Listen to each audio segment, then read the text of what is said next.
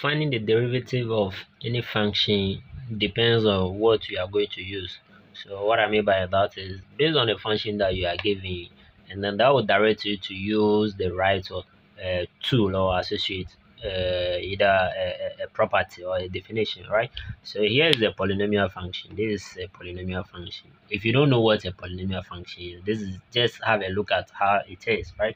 So that is just for another video. But we are giving this function and we want to find a derivative, right? Derivative of this function. So the meaning of the derivative is in the description, right? So maybe you may check our playlist if you want to know exactly the meaning behind this technical name.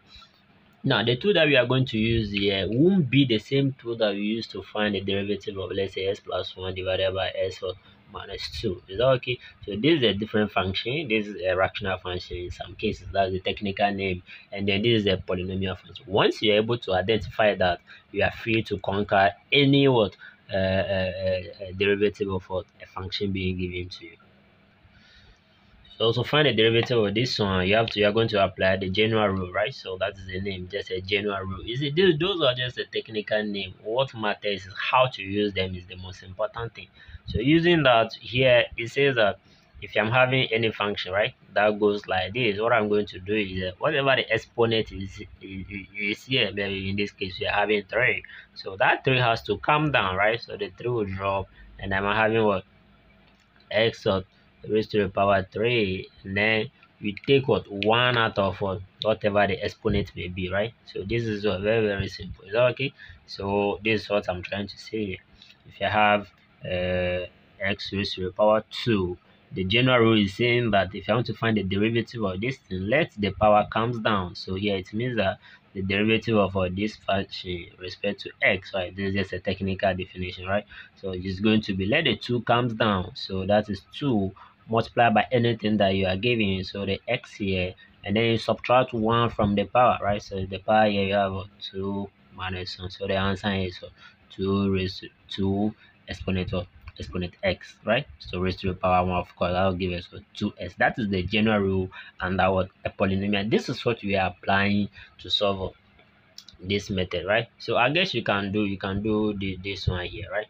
So what we are going to do here is we drop whatever the exponent is. Here we are having minus, so minus here, and then we drop whatever the exponent is. Remember, we already have 2 here, so 2, what is the exponent here is 2, right? So let the 2 comes down, and then we have our x here, and then the exponent we are going to subtract 1 from that, so minus minus 1, right? This is a rule that you must obey. Is that okay? It's just a system, a structure, right? So here we are having a plus 1, so pay close attention. Now that we are having these two people involving what a variable, right? So we are having this function being changed with respect to what we have a simple definition of this derivative in the description. I would advise you to check that, right? Okay, now these two people are having x here, x here. Look at this guy here. This guy doesn't belong to the x family, right? So this guy here, the one here, doesn't belong to the s family. So if that happens, taking the derivative of any number that doesn't involve the variable, right? So that in this case doesn't involve the x, it's going to be 0, right? So it's going to is the definition, right? So it's a law. So if you want to prove that, you subscribe to the channel if you want to know more content like this, right? Okay, now derivative of any number without a variable, this variable here, we are seeing this thing to be a number without variable, it's going to be 0.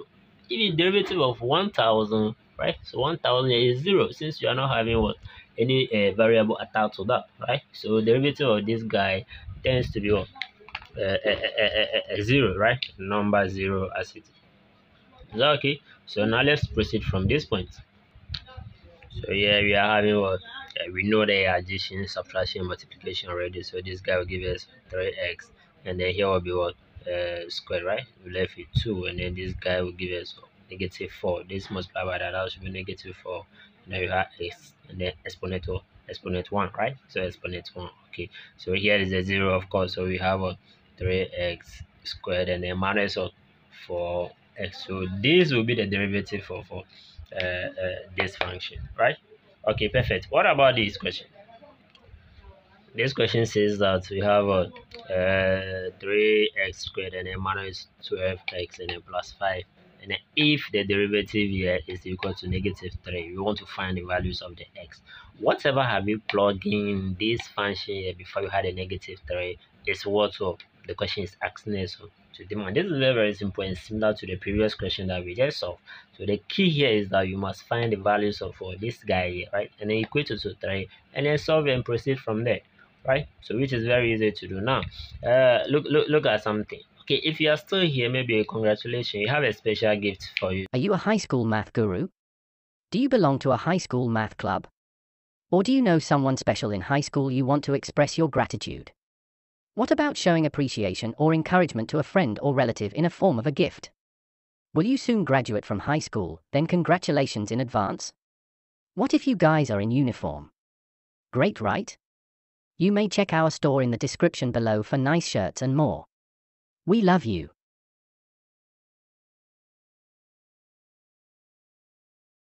Okay, perfect. Now the starting point here is to find this guy, right? If this guy is equal to that, so you have to find this thing here and equate it to 3. So here we are going to find the derivative of so that is all. We are giving the derivative of the function, so let's replace that by what the y, right? So the y as the function here. So here taking the derivative of this thing is there. I'm going straight for it, right? So that will give us 6x and then exponent 1, right? So 6x exponent 1 here, and then pay another attention here. So here we are having, there's 1 here, right? So 1 multiplied by this one gives us -1. So what is happening to the x? Remember, we have 1 minus 1, right? So taking the derivative, this is what's happening. So anything raised to the power 0, that is equal to 1.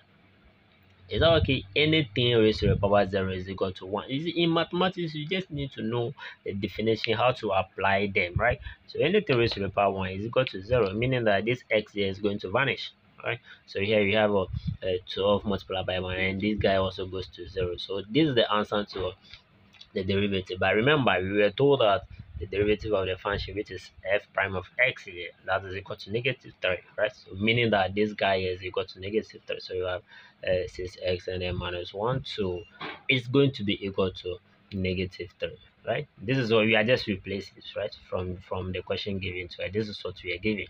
So replacing this guy here with this, then we are free to go. So here, this is something that we all know how to solve, right?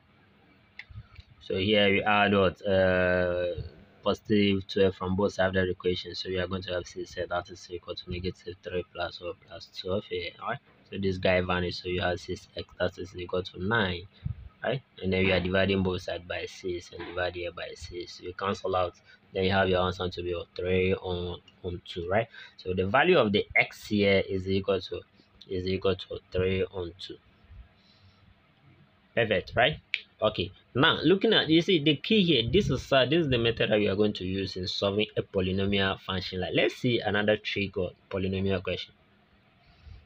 So here's another question that says g(x) is equal to x squared and minus 1 over s exponent 3, right? So this is what we are going to find the derivative, right? So this is a symbol of the derivative. Okay, so this is a symbol of derivative.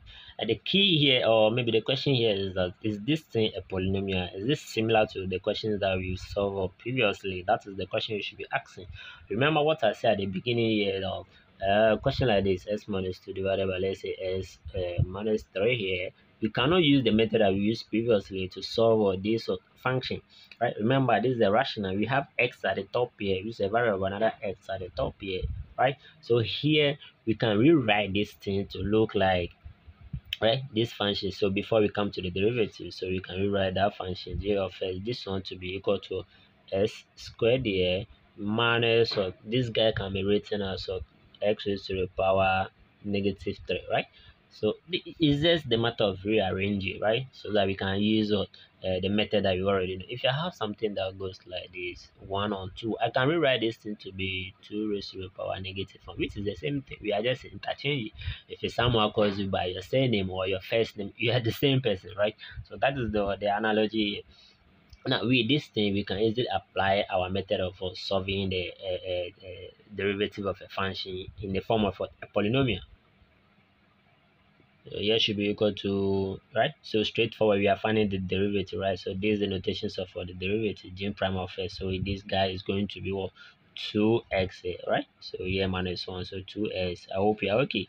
and then here tends to be negative. You have another negative 3, right? So put all the negative into brackets, so the negative comes down, and then you have x raised to the power negative 3 minus what? Minus 1, right? Okay, so here is going to be 2x. Of course, this guy tends to be a positive 3, and then what is happening to these people? X raised to the power negative 4, right? Perfect and straightforward. Is that okay? So remember how we started. This is how the function was given to us at the beginning, right? So this is how the function was given to us. So we can rewrite this guy to be equal to 2x here plus what, right? 3 x raised to the power 4, because this is what we are giving at the beginning, right? So this is the value or the derivative of g of s. If you want to know more about the derivative or any function that you want to find a derivative, make sure that you comment in the comment section below, right? Or maybe you subscribe to the channel, so anytime we upload a video or on lessons like this, you get what, a notified.